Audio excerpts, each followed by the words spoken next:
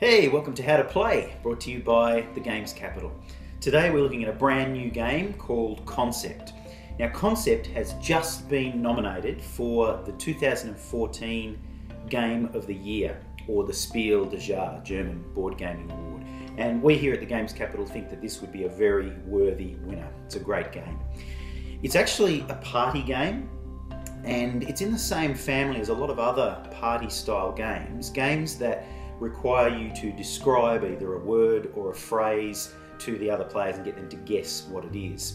So it's similar to games like Pictionary, where you have to draw the clue and get the other players to guess what it is that you're drawing, or even games like Taboo, where you have a word that you've got to describe verbally to the other players, get them to guess. So it's in the same family as those, but Concept uses a completely different method of describing those words and phrases, and we'll get to that in a moment. But first of all, let's have a look at what's in the box. First of all, we have this game board that has a series of icons or images laid out on it, which you use during the game to give clues to the other players to try and guess your word. As well as that, there are these little reference sheets which give you some ideas as to what each of those particular images potentially could represent during the game, which might give you some ideas about giving out clues. There's a deck of cards which has the clues listed on them. There are three categories. Basically, you've got easy clues, medium, and then quite difficult. And each of those sections has three choices.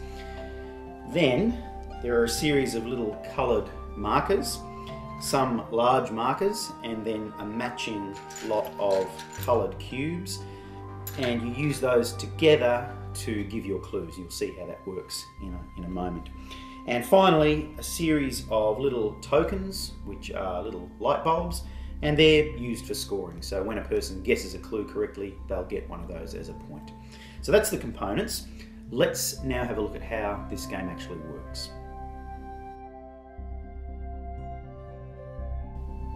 Now, Concept is designed to be played in teams of two. So you split up into pairs, and each pair will then work together to create the clues for the other players. However, it's still one individually, so you'll be scoring your own points as you play the game. You'll see how that works in a moment. So for example, when it's your team's turn, you'll draw one of the cards, and you will have previously decided whether you're going to be choosing from the easy, medium, or difficult section of the card. So you'll choose one of the three options in each of those sections, and then you'll give your clues out.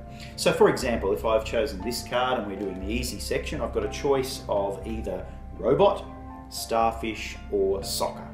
So we'll have a little discussion as to which one of those is going to be the easiest for us to do. In this case, let's, for example, choose the word starfish, so we want to give that clue out. So first of all, you take the question mark icon, or token, which is representative of the main concept that you're going to be discussing, or giving the clue for. So in this instance, starfish is the clue, so the first concept, I guess, would be that we are describing an animal. So here on the board there's a spot which indicates an animal.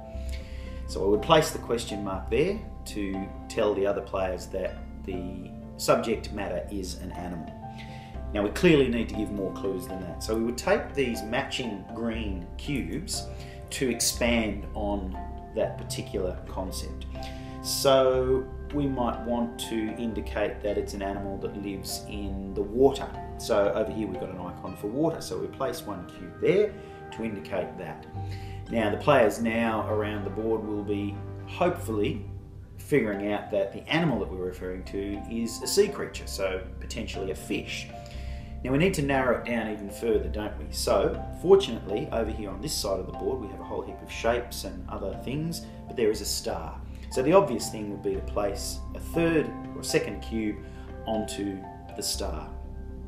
Now that should be enough for the players to figure out animal in the water and some reference to a star. So presumably the shape is a star. Must be a starfish. Now when that happens, the player that has correctly identified the word gets one of these two light bulb tokens, so 2 points, and then each player on the team that has correctly given the clues out will receive 1 light bulb each. And then we move on to the next team. And that's basically how concept works. But what about some of the more difficult clues? Let's examine how you can go about giving those clues out.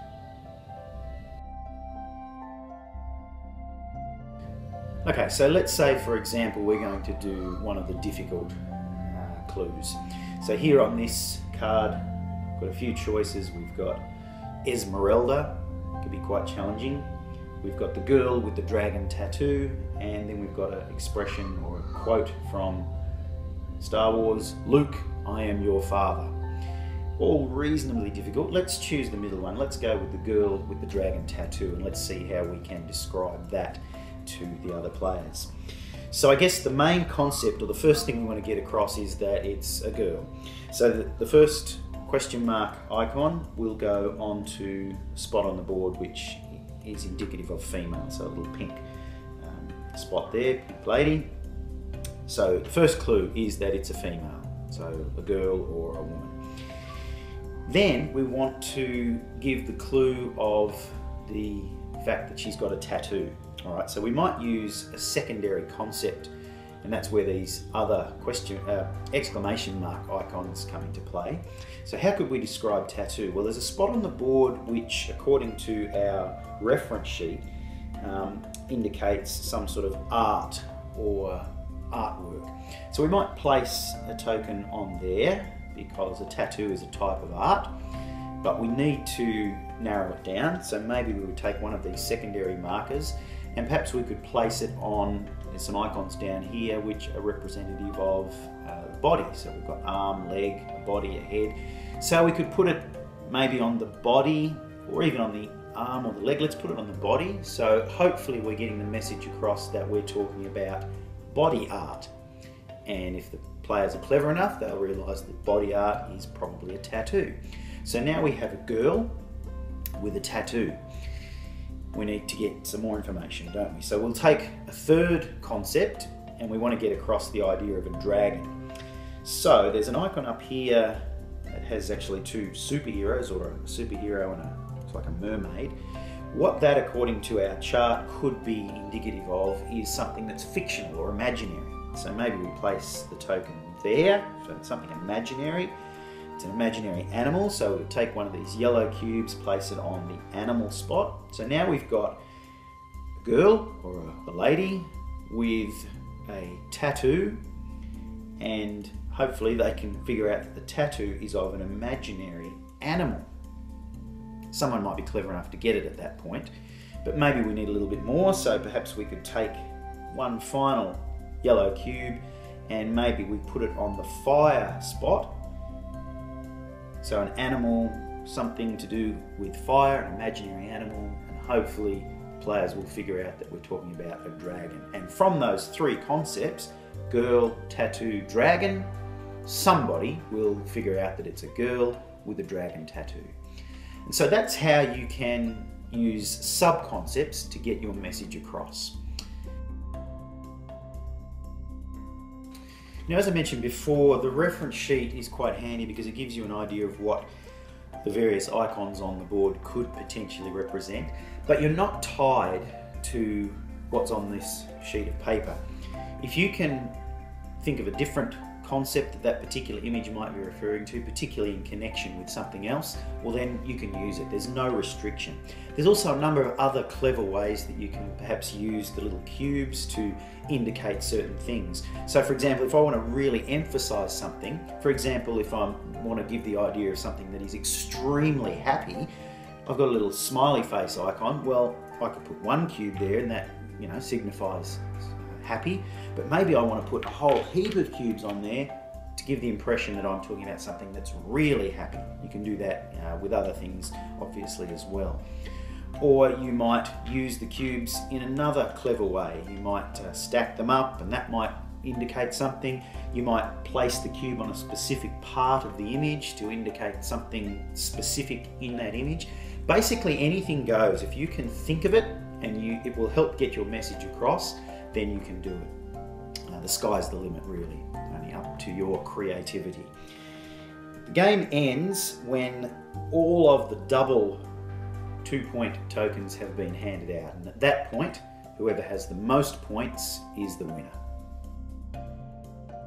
In summary, players work in teams of 2 to try and get the other players to guess a word or phrase. To do this, they must create concepts by placing markers on the images on the game board. By creating sub-concepts, players can hopefully convey complex ideas. Points are awarded for correctly guessing the word and for giving good clues. The player with the most points wins. So that's Concept. Now, I found this game to be extremely interesting to play. You really have to think outside the square, not only when you are giving the clues out, but also when you're receiving clues from other players. You've got to try and get into their head and figure out what they're trying to tell you by the clues that they're giving.